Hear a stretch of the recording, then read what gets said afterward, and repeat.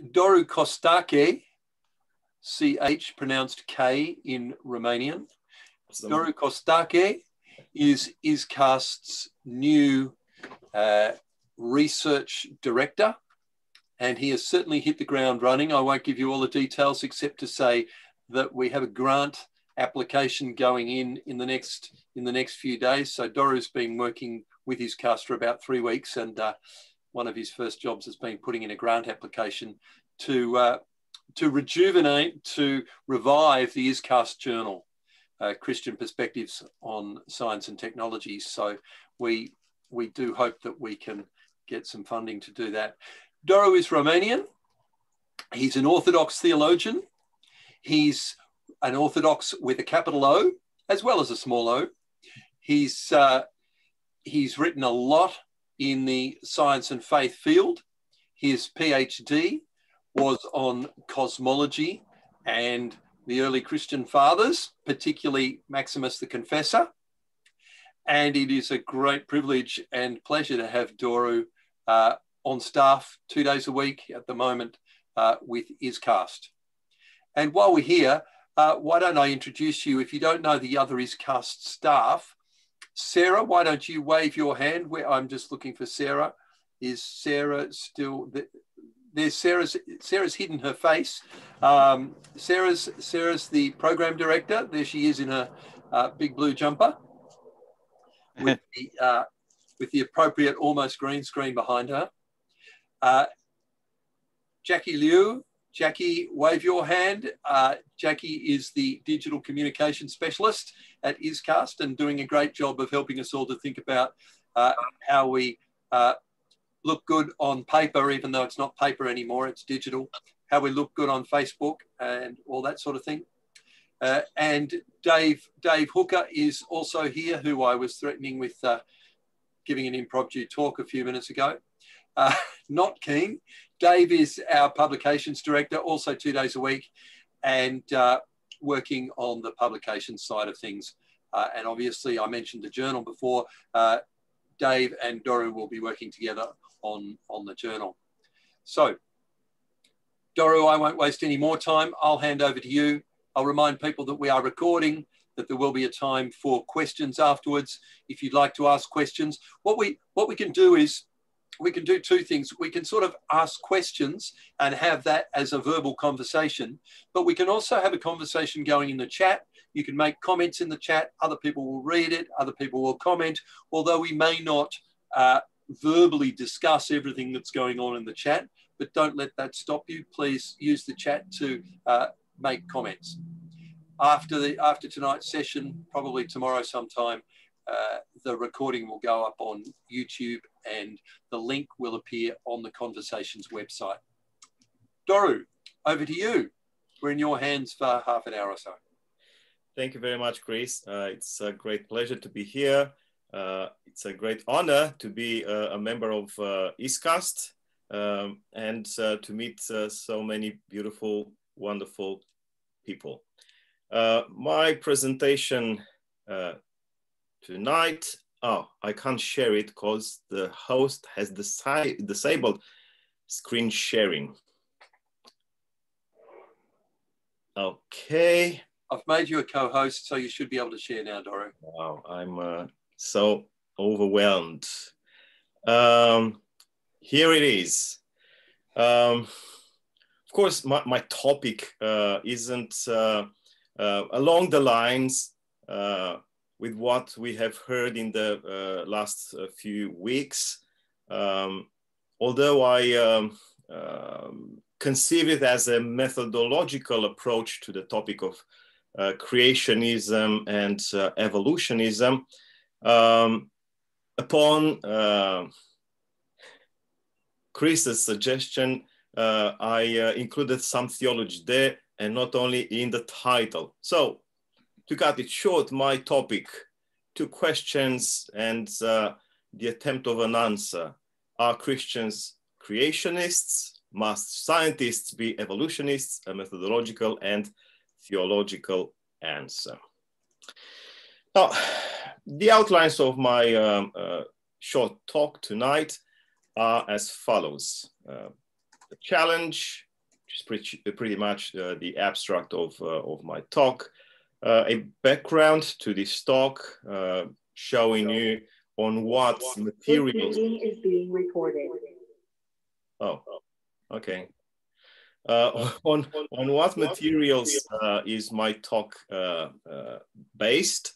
Then an early Christian example of approaching the scientific culture of the time from a theological viewpoint, and some methodological distinctions which represent the bulk of my talk tonight, and some theological examples or exemplifications of why I believe that neither Christians should call themselves creationists, nor scientists should stick to the evolutionist paradigm.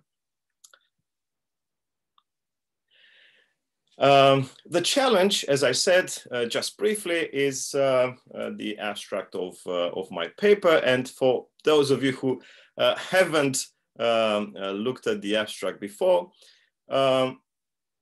it's the idea of doubting the propriety of considering creationism and evolutionism the only way in which the relationship between scientists and Christians, theologians, or otherwise can unfold. I do believe that we should draw a line between description and interpretation when we talk about science and theology. Science, from my viewpoint, perhaps simplistic, but from my viewpoint, science is a descriptive approach, or entails a descriptive approach to reality. It's analytical, whereas theology cannot make such a claim. Theology is an interpretive approach to reality, to whatever objects we might consider. So it is on this basic distinction between description and interpretation that I'll try to build my case, pointing out the fact that the theory of evolution, which is a scientific description of reality, is not the same with evolutionism, which is an ideological interpretation of the facts. It goes the same for the Christian doctrine of creation, which is a theological interpretation of the facts, not a description, whereas creationism attempts to provide us with a description of the facts, at least after a fashion. I believe that we have a problem here. Creationism pretends to be able to describe reality. Evolutionism pretends to be able to interpret reality. And I believe that this is an anomaly, methodologically speaking, and this is why we need a number of distinctions to make sense of how things might look like from a more normal viewpoint, at least the way I conceive this viewpoint. Let's proceed. A background to this talk. These are some of my recent publications having to do with the topic of science and theology. All of them published in the last couple of years. The one on top there in an edited volume at Brepol's, published last year. It's about a Romanian theologian, modern Romanian theologian, who managed to address matters of contemporary cosmology and physics from the viewpoint of a very traditional worldview, and it resulted a very successful synthesis, if you like, of scientific Christian worldview, and so on and so forth.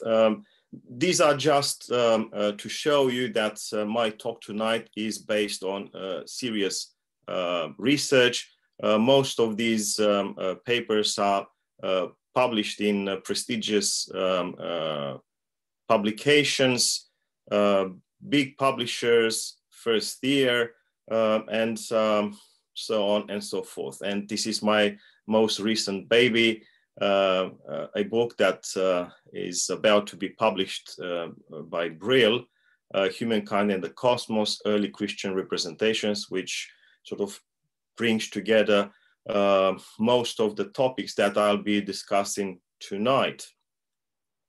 Now, let's move to that Christian exemplification I mentioned earlier. It's just one case, but very typical for early Christianity, for early Christian theology, a time when theologians were also philosophers, philosophers were also scientists, and therefore everyone was able to know a lot of stuff about each other's perspectives, contributions, and so on and so forth. No wonder that this man who received the best of trainings available at the time in the 4th century in Athens, after a short but quite exemplar career as a philosopher, embraced Christian ministry, and as a bishop put to a great use his previously acquired knowledge, including scientific, not only philosophical, in order to preach the gospel, to preach the Christian faith in ways that were intelligible for the audiences of that time. Now, I have two exemplifications from Basil's famous homilies on the Exaimeron, the 6 days of creation. So he composed this series of homilies.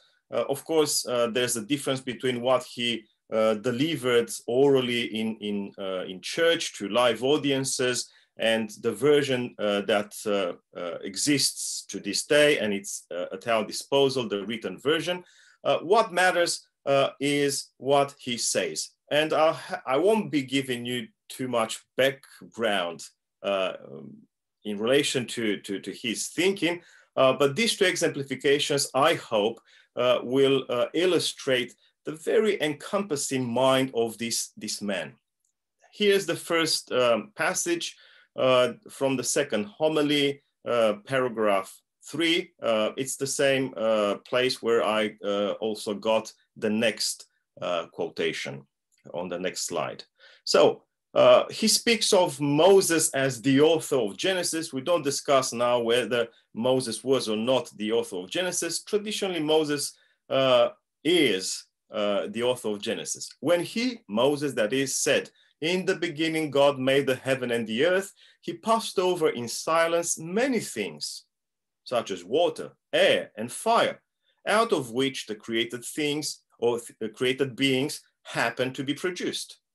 All these elements, which complete the cosmos, clearly existed without any doubt, but the story left them out so that our mind can exercise its skills by inferring the rest from little pointers. Well, this is typical for Basil of Caesarea and many other early Christian theologians. They never took Genesis or any other part of the scriptures as a scientific textbook. They believe that the scriptures are presenting us with wisdom lessons, with a theological perspective on things, and it is our duty to fill the gaps, so to speak, in the narrative with whatever available science is at our disposal, regardless of where or when we live. In this case, he made reference to the doctrine of 4 elements from the classical Greek physics, although here he mentions only 3 of them, water, air, and fire. By the way, elements that are only partially present in Genesis 1, the element water, but air and fire aren't mentioned. But he says, well, we need to fill the gaps in the narrative and bring in whatever we know whatever is available to us today in order to complete the image of creation. In other words, if we want to draw the map of the cosmos, we will need to bring in scientific information against the backdrop of this theological perspective on things that Moses, Genesis, provides us with. The next passage, again, from the same homily, just a few lines later, quite a different topic. Due to the latent potentiality stored in it by the Creator, matter was in painful labor with the generation of all things, waiting for the auspicious times when, by divine call, it would bring out into the open the things engendered within it. What's this about? Of course, a very philosophical vocabulary here. Things are in a chaotic state, and there's this kind of pulsation within matter, within the stuff of the universe, waiting for the opportune moment in order to become specified, to become beings. But this maternal labor of matter needs some assistance, needs a nudge, needs a boost, you know, some adrenaline boost, if you like. And that's the divine call, the divine commandment, let it be whatever, you know. This is, again, typical for Basil and other early Christian theologians. And I have selected this one because it illustrates a convergence of natural potentiality or natural power, natural energy, and divine energy. There's no break between God and the universe.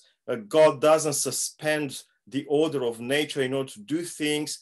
God gives nudges from within the stuff of the universe to this maternal capacity in order to create the world. So what did we learn from these two passages? Genesis is not a scientific textbook. The gaps in its theological narrative must be filled by scientific information. And it is a theological narrative because it focuses on God, not on the world. God said, God did, God saw, God named, we know from Genesis. What else have we learned? That what facilitates the generation of beings in the universe is a fundamental ongoing interaction of the divine and the cosmic energies. And I have plenty more passages to show you, but there's no time for it, where Basil actually shows in a number of instances how this case of interaction, creative interaction between natural and supernatural, let's call them energies, is an ongoing reality. It's not something that happens only from time to time. The true nature of nature, so to speak, is that it is permeated by the divine presence, by God's active presence. Back to the challenge. What do we read behind Basil's understanding of scripture and science? I believe that behind the story or his narrative are some methodological distinctions. One of them, the most important from my viewpoint, is between description and interpretation. And there's also a question that we should ask. What made him construe creation as an ongoing synergetic event or as ongoing synergetic events? And I believe that the answer is that for him, there's no separation between natural and supernatural. In other words, we deal here with the thinker coming from the eastern side of the Mediterranean basin, not from the west. And for the mind of this man, there's no break between natural and supernatural. We know that like 50 years or so after Basil's time, when Augustine flourished in the West, there was that terrible conflict between Augustine and Pelagius about nature and grace, natural and supernatural. and it was a matter of either or. In Basil's case, there's no either or. Both nature and the supernatural work together in conjunction. Now, moving to the methodological distinctions, science, from my viewpoint, is a description of things and processes. You might laugh, you might smile, but that's me. For my purposes, this is the simplest, the most basic definition of science, a description of things and processes. And from my viewpoint, evolution is not the same with evolutionism. Evolution is a description of things and processes. Yeah? The theory of evolution, I mean. That's by definition a scientific approach to reality. What's evolutionism then? Evolutionism is a naturalist ideological interpretation of how things happen. And the emphasis is on only natural energies are at work. There's no room for the supernatural. Yeah? So from my viewpoint, evolution, or the theory of evolution, is a scientific way of looking at things, not an ideology. Evolutionism, however, is a very different beast and has nothing to do with any science altogether. The doctrine of creation. The doctrine of creation is a theological interpretation of reality. It's not a description. Its emphasis is on God, on the creator. Who did this? That's the question in the doctrine of creation. Who did all this? And God said, and God did, and God saw, and God put names to whatever he created. From my viewpoint, creation, the doctrine of creation and creationism aren't the same. Creation, or the doctrine of creation rather, is a scripturally faith-based theological interpretation of reality. It shows what created things are in relation to God. In turn, creationism is a supernaturalist ideological description of what happens and how it happens, with the emphasis on only God works. You know, all the discontinuities that we know from various creationist narratives, the material of the universe is passive, only God moves things, God does things, and there's no natural input to speak of. Anyway, from my viewpoint, the doctrine of creation is typical for a theological view of reality, whereas creationism has nothing to do with the doctrine of creation. So we have two anomalies in front of our eyes, evolutionism and creationism. Evolutionism is an ideological naturalist interpretation that pretends to be a descriptive science. Creationism, on the other hand, is an ideological supernaturalist interpretation that pretends to be a descriptive science. How God does things, that's a scientific description of things. Can we bridge creationism and evolutionism? The answer obviously is negative. They are methodological anomalies that originate in the separation between natural and supernatural, which, I have to say it, is intrinsically Western. It isn't known to Eastern Christians, at least not traditionally. So, we have two different viewpoints on reality. The theory of evolution is a scientific description of reality, how things are, what they are, how they function, and so on and so forth. Whereas the doctrine of creation is a theological interpretation of reality. Can we bridge creation and evolution? And my answer is yes. They are two different methodologies, two different viewpoints, which account for very different dimensions of reality. There's no way in which you can validate or invalidate something, a theological statement from any scientific viewpoint and vice versa. There's no way in which any theology can validate or invalidate science. Can we bridge them? How? By acknowledging their complementarity. They complement one another. Do we really need to bridge theology and science, the theory of evolution and the doctrine of creation? I believe that if we want a comprehensive map of reality, yes, we do. Yes, we need. But is this bridge possible? I believe it is, but only if we forget about the cultural separation between natural and supernatural. Remember St. Basil's example. How can that be? By replacing the either-or approach, either natural or supernatural, by the principle of synergy. Remember the pangs of labor, of matter, and the divine nudge, the divine call, the divine energy. They go hand in hand, not superseding one another or excluding one another. And by the way, if you are interested, you can read this amazing book edited by Martin Nowak and Sarah Coakley in 2013, Evolution, Games and God, the Principle of Cooperation. If you haven't gotten this one, it's a must, trust me. Moving from physics and cosmology to biology, anthropology, ethics, you name it. It's an amazing book, very useful. It's, well, cooperation, synergy, it's the same, yeah? Now, moving to some theological examples as promised. I believe that's my proposal, namely that we could reconcile theology and science, evolution and creation on methodological grounds,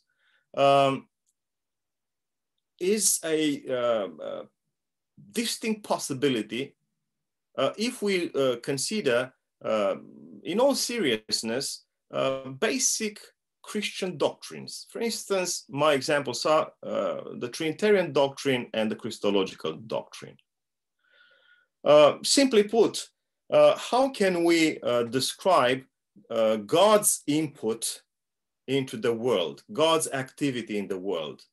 We know that there's a paradoxical aspect to the divine existence. On the one hand, there are the three entities or persons, Father, Son, Holy Spirit.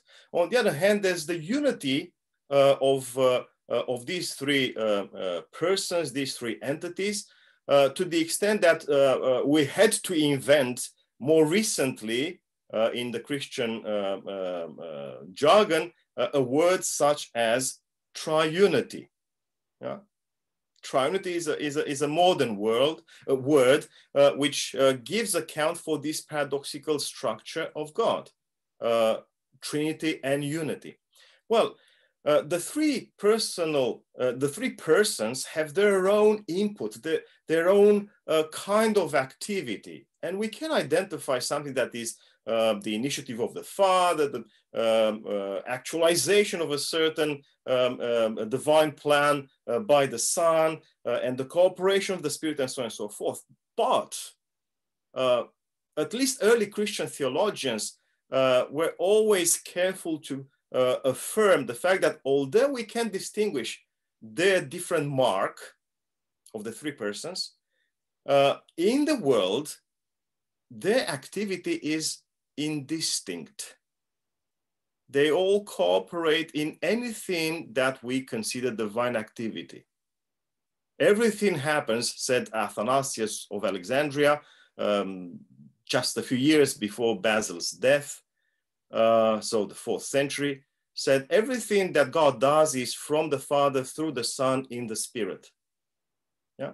We distinguish the imprint, the mark of each person, but in reality, there's one activity of God that we can experience and contemplate in the world. In other words, we have a case of converging differences. Yeah? You would say, well, what has this to do with science and theology? Well, science and theology are two different approaches to reality, isn't it? The way, or put otherwise, natural energies and supernatural energies are very different factors or agents at work in the universe. Still, they cooperate. Yeah. So the Trinitarian doctrine actually serves us very well. Convergent differences. Moving to the Christological doctrine, we have the person of Christ, divine human, and its two components, divine and human. Yeah. There are two energies within Christ's person. There's a divine energy and there's a human energy, but we can never distinguish what's divine and what's human in what Christ does. Because, for instance, when he eats or drinks something, he does that as a person that is God incarnate, divine human. In other words, another paradoxical approach, if you like, to the mystery of God, God drinks and eats. And as St. Peter says in, I think it's the second letter, the second of the Catholic letters, he says something like, God died in the flesh. Yeah? It's not the real death of God, ontologically speaking, but it's a way for God in Christ to experience what does that mean to die. Yeah? And it's the same with the activities of Christ's human side. They are imbued by the divine, and the divine activities of Christ are imbued by the human. As some medieval theologians said, everything that Christ does, or what we see in Christ's activity, is God doing in a human way whatever things, and the human being doing in a divine way whatever things. So we have these two energies or activities, divine and human, which again converge in Christ in one divine human activity. But I think I'll stop here with my theological incursions. I just wanted to exemplify with these two basic doctrines we all share in the fact that we are supposed to think in terms of complementarity and integration of differences rather than in either or terms. Yeah? Christ is the typical example that shows why we shouldn't go for the natural versus supernatural paradigm. Now, the seemingly irreconcilable elements, yeah, are not actually irreconcilable. Can this framework be applied to science and faith, evolution and creation? I believe that yes, it can. But again, only if we abandon the separation between natural and supernatural. Now, back to my questions, and that's the end of my talk for tonight. Are Christians necessarily creationists? Must scientists be evolutionists? At least in the light of my methodological distinctions and in the light of the basic Christian doctrines mentioned earlier, no. Christians can believe whatever they want. They can even be creationists, but that doesn't mean that all Christians should be creationists. Also, some scientists, of course, they can be evolutionists, they can be atheists, they can be agnostic, they can be whatever they want. Some of them are Buddhist, some of them are Muslim. Yeah? They can believe in whatever they want, but it doesn't mean that that's science. Yeah? And therefore, they shouldn't consider science as equal to any ideology that they might embrace, including evolutionism. So, no, Christians shouldn't be creationists, not necessarily, and scientists shouldn't be evolutionists, not necessarily. And now that this hurdle is out of the way, I believe that we all must rethink our position in regard to one another. That's an open question and challenge. And this is where I end my presentation for tonight. Well, thank you, Doru. You end your presentation by throwing this hand grenade into the midst of Christendom. That's great. Thank you for that. Let me remind everybody how we're going to run this. If you go down to the bottom of your screen, you will find a button that says reactions. And the big reaction on the bottom of that little window that pops up is raise hand. So I've just raised my hand. I can't even see myself, but I think I've got my hand up somewhere. Yes, you have. Yep, there it is. And I note when I go there, I can now lower my own hand. I note that somebody has already raised his hand. 2 people have. Graham McLean was first. So Graham, if you're able to show us your face as well, that would be all the better. And we'll let you have a first go. After that, I see your hand, Don, and I also saw Robert Mann waving his hand literally. Over to you, Graham. Thanks, Chris, and thanks, Doru, very much indeed. I enjoyed that, and I'm with you as far as much of the spirit and content of what you're proposing is concerned. But I do want to quibble about your distinction between description and interpretation. I think those descriptions of science on the one hand and theology on the other are fine as far as they go, but I think they're inadequate. Scientific description, though it is description, has more to it than mere description. It has an explanatory element. Scientific description, which is worth offering, is explaining something that we want to find out. Why do these things interact in the way they do? Why do these processes occur in the way that they occur? What is the origin of this or that, and so on?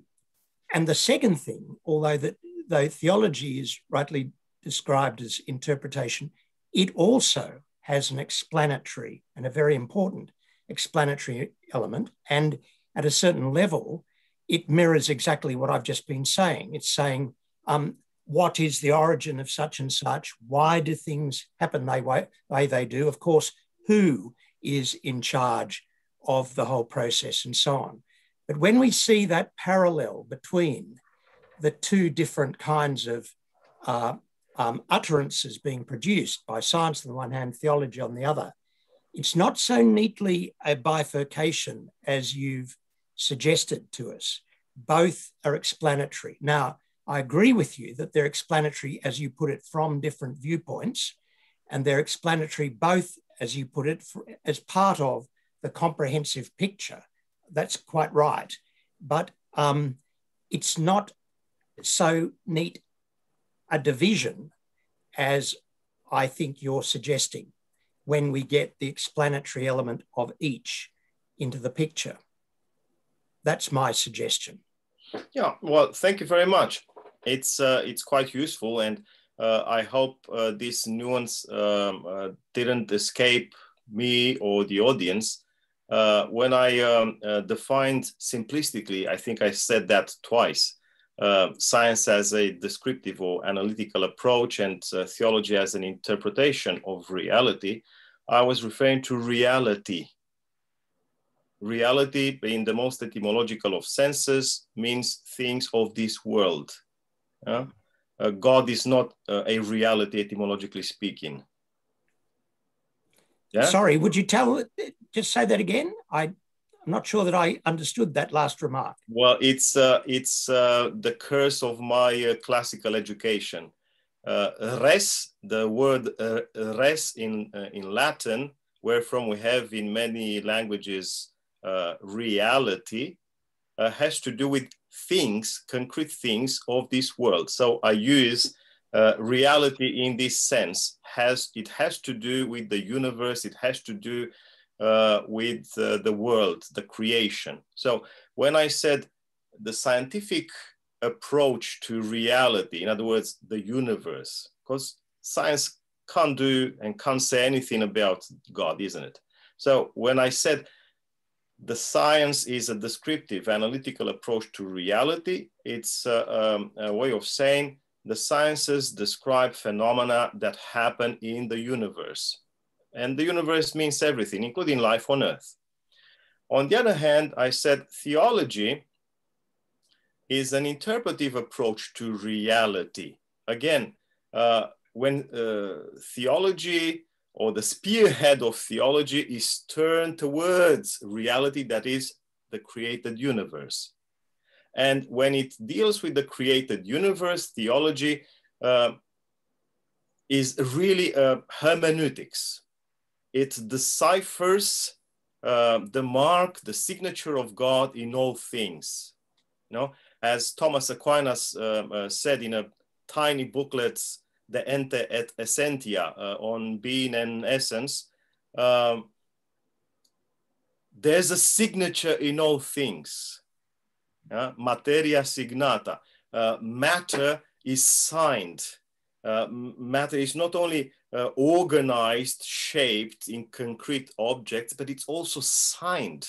It bears a signature, you know? And this shows that a theologian would always look, or a person of faith would always look at reality from the sand of a beach to mountains, koalas and palm trees and kiwis and so on and so forth, seeking that signature, that divine signature. That's not the description, that's an interpretation. Of course, theology is explanatory when it has to do with the mysteries of the faith. You know, for instance, when I said God is one and three persons and a divine unity, that's an explanation. Of course, that's a description. But when the attention, the focus of theology is on reality, in other words, the exact objects that the sciences, whatever sciences explore, then theology is interpretive. Doru, thank you for that. I'm gonna stop you there, just in case you were going to keep going. Yeah. I'll give Graham a quick comeback, perhaps, about how we're defining the word reality. Thanks, Chris. Yes, well, you've anticipated exactly where I'm now discomforted. And I don't want to hog things, so I won't make a big meal of this, but that raises a whole lot of further questions to me. If you were to say to a general audience, look, the Bible isn't describing reality, I think we'd all be rather shocked, at least this part of the audience, by that suggestion. And we would want to say, of course, it's I mean, God, the sum total of what is first God and then what he creates. So we want to use reality in that sense, whatever the classicists want to say. And it comes back to my point that so much of what the scriptural material and theological extension of that is saying is an explanatory description of reality, including God's interactions with all that he has created. Anyway, there are no doubt further questions. I just wanted to Thank you, Graham. Response. Just want to throw a line. You have 30 seconds, Doru. I don't need that. The scriptures aren't only theology. There's a lot of culture in the scriptures. Sure. Yep. Thank you. Of course. Don, over to you. You'll have to. Yep. All right. Thanks, Chris. It's more perhaps a bit of a quick comment and to thank Doru. I've been obsessed for the past week because I'm taking a wedding at the weekend at a very swanky place, and probably a huge number of the people who are going to be there, as well as the bride and groom, are doctors, most of whom have probably been through private schools but who don't believe anything.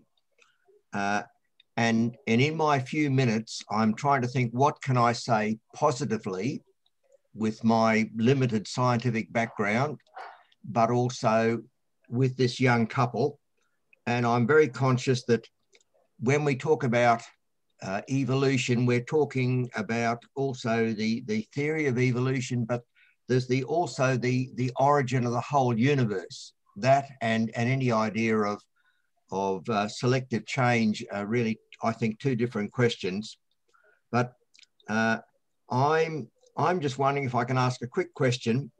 How do we deal with presenting what was said tonight? And it was wonderful to hear about the 3rd and 4th century Christians who were really very, very extremely bright, I thought.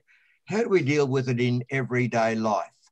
And hopefully I've got a couple of clues from tonight to share on Saturday without turning everyone away from the gospel. Thank you. Thank you very much. We move to pastoral theology now. Actually, yes. You know, I believe that the idea of synergy or cooperation is essential for the understanding of life in a Christian sense. Let me give you an example from my own tradition. So I'm Orthodox Christian, and because I already noticed that a colleague of mine is present who's Oriental Orthodox, I have to define myself as Eastern Orthodox to add a bit of salt and pepper. So in my Eastern Orthodox tradition, in the service of that precedes the wedding ceremony, there's a brief introductory service, like engagement service. There's a brief prayer that mentions the fact that the love which brought together the couple is already a sign of God's blessing. And I always contemplated this line, this brief prayer, as the most typical exemplification of the principle of synergy. So there's the natural love between the two members of the couple, but behind that love that brought them together, there's God's blessing, there's God's grace. So there you go. You can apply the principle of synergy to everything. Thank you. Thank you, Doru. Robert Mann, you had a question, I think, but we can't hear you at the moment. And while you're unmuting yourself, let me remind everybody to read the comments in the chat. There are some interesting comments there worth reading. Go ahead, Robert. Now, two ideas that I can't agree with. The second stated, and most clearly, is that reality is only natural and that the term reality does not include the supernatural. And then the earlier idea, which perhaps I misunderstood, is that we should abandon the distinction natural versus supernatural. If that was being asserted, then I can't agree with that either. But certainly I can't agree with the term reality excludes the supernatural. It's only descriptions of the universe. I've never heard the term reality used that way. Thanks, Robert. Could I make a suggestion? Could I make a suggestion that we put on hold the reality question, because I think that that's probably a way of using a word, and Doru has used the word in a technical classical sense, not the sense that we're used to today. That is to say, for Christians today, God is real, using that word, real.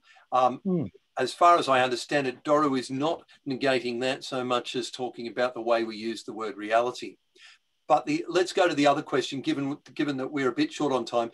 Doru, could you explain a bit more to us why we need to abandon natural, supernatural as a distinction, and how that works? Are we saying that God and God's creation are no longer distinguished? Or what are you saying? Thank you, Chris. And this has to do with Robert's points. As a matter of fact, I have never said that the distinction is out of the question. On the contrary, the distinction should be there because God is present and actively present throughout the whole continuum of the creation. So the distinction is there. What I say is we should do away with the separation, which is a very different topic. Distinction is, that's God uncreated. That's the created reality.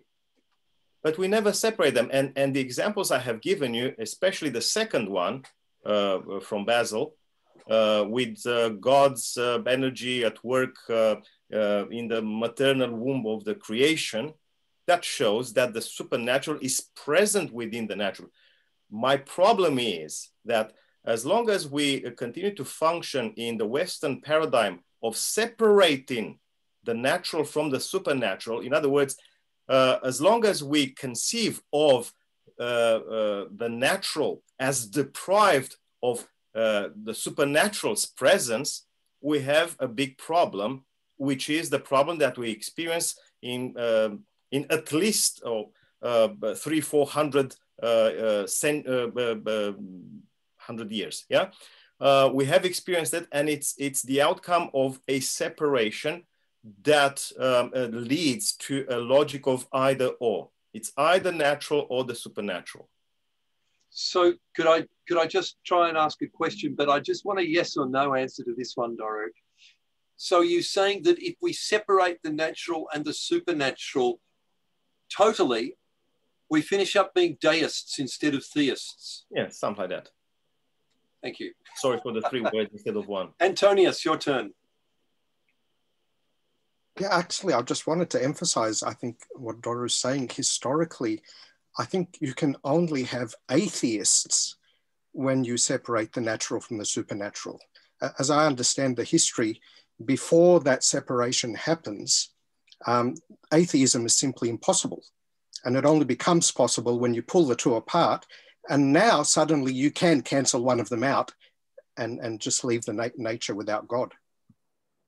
Yeah, that's pretty much what I keep saying.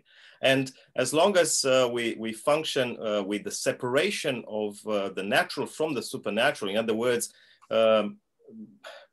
we believe in what the scholastics called natura pura, pure nature, untainted by the supernatural.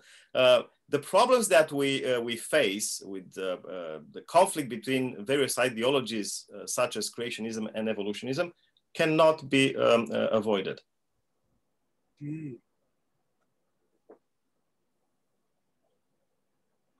Well, I must say this is very interesting. Who else would like to ask a question? Or in the absence of a question, a brief comment?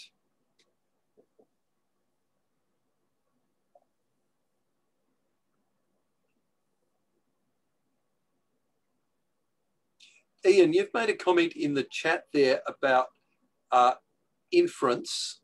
Why don't you just expand on that? Tell us why you're enthusiastic about that phrase. Well, not so much inference. I was, that's capital letters, but really the emphasis was more on Basil saying that the remarks in the opening of Genesis were left things out so that the mind can exercise its skills by doing some inferring. And I think we do so need to exercise the skills of our minds. Some people lock themselves very heavily into the text without doing much inferring and without doing much referring back to the texts.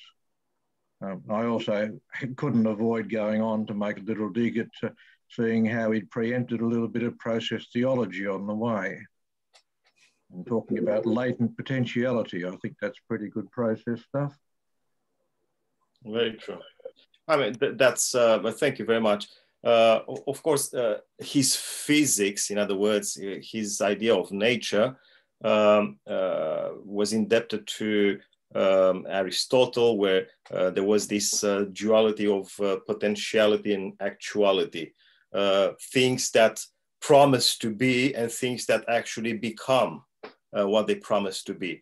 And for Basil and many others in the 4th century, 5th century, and even later, this was pretty much the norm. They believed in a creation that develops. It's not just a matter of bringing in some scientific information in order to fill the gaps in the theological narrative of Genesis. It is also a way of looking at the universe, life on earth, through the lens, the descriptive lens, explanatory lens of the available sciences, and seeing there, as you said, processes occurring. Really, I could bring you, I wanted to give you a classical author, one of the most respected in the early Christianity, in the early Christian centuries. I could have given you plenty other examples where the idea of a process is very emphatic. For instance, Basil is less interested in exploring that path, but his younger brother, Gregory of Nyssa, he was very strong in the idea of processes in nature, processes, changes, transformations, and so on and so forth. I mean, the book that I presented at the cover earlier deals a lot with this kind of stuff. John Modra, I see that hand. Yeah, look, I just wondered whether, Don, you'd actually read any of Alfred North Whitehead. His criticism seems to align with yours about the fact that the West is a little bit lost in its own pedantry. I mean, he used the term and it became quite popular in educational circles in the 1920s about mere description and the fact that it would lead to misplaced concreteness, which is so true of my work. And it seems to be that West is actually struggling to make good conclusions. So there's some quite deep potential for discussion, I feel, in what you're saying. But, for example, in my work, I accept that evolution occurs, but I don't make the silly assumption that it describes everything that's ever happened. Yeah. Which seems to me what creation we do, all of us do. We say God's place is there, but we don't always understand the simple problems with the first chapter of Genesis are there. Yeah, thank you very much. Well, I haven't read directly Whitehead. I read about, not directly. So I'm aware from secondary sources of what we say, what you say, and yes, it's roughly the same kind of idea. And closer to us, our colleague in ISCAST, Peter Harrison, wrote that book, The Territories of Science and Religion, where he actually hints at the same kind of approach and solution that at least traditional Christianity was never about dissociating so sharply what's the business of science, what's the business of theology. And of course, we should avoid any kind of syncretism and stupid conformisms and stuff like that. But the idea is there that we should look at things, and we should start from now to look at things from a very different angle. My choice is to discuss about the principle of synergy. And I believe that's a very good way of handling various matters. And I have recently tested my proposal, a bit more developed than what I presented tonight, in conversations with a friend who is an atheist astrophysicist. Right. Yeah. I won't disclose his name, but we discussed this, and as actually we write together a paper, if you can imagine that. And I presented this proposal, and he said, "Look, this isn't bad at all. You know, I have to think about. That's a game changer for me." Yeah, no, that's good. I got a book out of the libraries of Carlton that was thrown away because it presented a survey of scientists and proposed that most scientists are not atheists; they're agnostic. Yeah, at least, at the very least. And that's one of another thing that sort of began to interest me in the last couple of years, and I wrote something about it. As long as they are able to draw a line between what's true science and ideological convictions, yeah, sky's the limit. They can be whatever they want, and you know, the Capra, you know, Buddhist or whatever he is, Confucianist or whatever he is, or Taoist, David Bohm, Buddhist, and so on and so forth. So many other examples. They have embraced spiritualities or religious philosophies that somehow, from their viewpoint, give a good interpretation to what the sciences describe, analyze, explain as phenomena. You know, yeah. It befalls to us Christians of our day and age to do something similar. Why they need to go to Buddhism and Taoism and Islam in order to describe the reality that our sciences analyze. Well, for me as a Christian, not admitting I don't know everything means it's a great freedom, whereas those who presume to know how it all started and why it all works this way is a limitation. You know, Christians traditionally sing, this is creation, we can see it, it's wonderful. How does it work? Well, we only either partly know, don't we? And I need to draw us to a close. sure. I know you just took a breath then, John, but... Oh, good. That's fine. I'm switching myself off. Thank you, everyone, for coming. Thank you, Doru. It's been very stimulating. As usual, we could go on talking about these things for a long time, but we're going to be faithful to our promise about time. I'd like to invite Ian. I've already invited Ian, and he's agreed to close with a prayer. Thanks very much, Ian. Thank you. God, we give you thanks for our minds being stretched tonight. We ask you to help us as we think through these things and make good use of inferring knowledge from what you provide. Guide us by your Spirit. Help us in our daily living, and bless Doru as he continues his work. Thank you for him, and thank you for his presentation. We ask you these things and we give you this thanks in Jesus' name. Amen.